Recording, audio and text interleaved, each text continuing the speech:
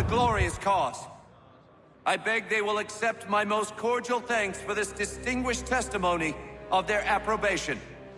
But lest some unlucky event should happen, unfavorable to my reputation, I beg it may be remembered by every gentleman in the room that I, this day, declare with utmost sincerity, I do not think myself equal to the command I am honored with. Truly, there is no man better suited to the task. Really? I can think of several. Charles Lee. Do I know you? I would not expect you to remember. Come, Connor, there's someone I want you to meet. I will keep an exact account of my expenses. Sorry to pull you away like that, I doubt not they the will last thing we need is the two of you coming to blows. Now, Connor, allow me to introduce you to our newly appointed Commander-in-Chief, George Washington.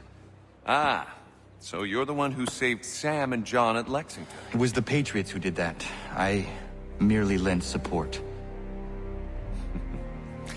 As humble as he is brave. We could use more men like you. I'm sorry, but if you'll excuse me, I should attend to Charles over there. He looks none too happy about being passed over for command. It was good to meet you, Connor. Oh, no, thanks. I was in my schnitzel until quite late last night. Tell me you have news of Pitcairn. I'm told he's taken shelter in Boston, where he's guarded by 1,000 redcoats. The only way you're gonna get at him is if we draw him out. And lucky for you, we're launching an offensive against the city in order to do just that. Israel Putnam has been given command of our forces. Present this to him and he'll provide whatever aid you require. You'll find him at the encampment on Bunker Hill. You have my thanks. No need. It's the least I could do.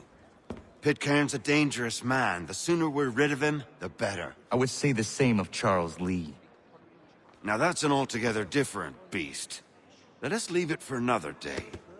Best you head to Boston, Connor.